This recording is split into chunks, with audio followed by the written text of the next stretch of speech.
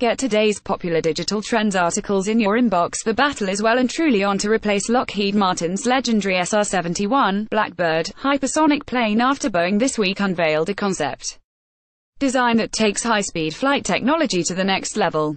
Dubbed the Son of Blackbird, Boeing's design is a direct competitor to Lockheed's underdevelopment state Route 72 and would travel at 5 times the speed of sound, Mach 5 to 3,836 miles per hour, 6,174 kilometers per hour.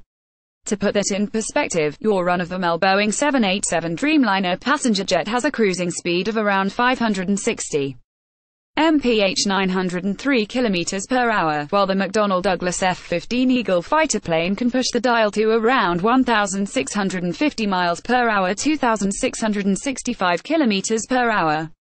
So yes, a ride in Boeing's design would have your eyeballs pressing against the back of your skull and your stomach searching for an orifice through which to escape.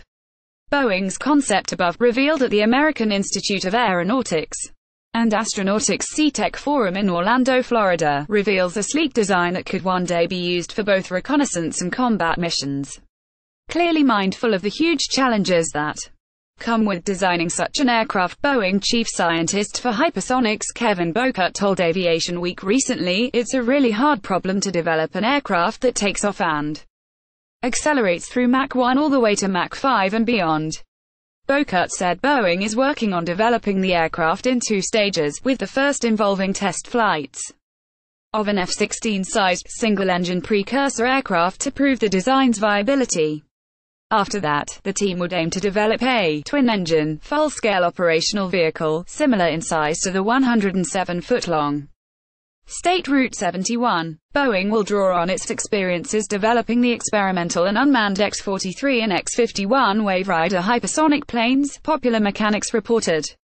The X-51 had its first fully successful test flight in May 2013, flying at Mach 5.1 for 3.5 minutes before running out of fuel and crashing into the Pacific.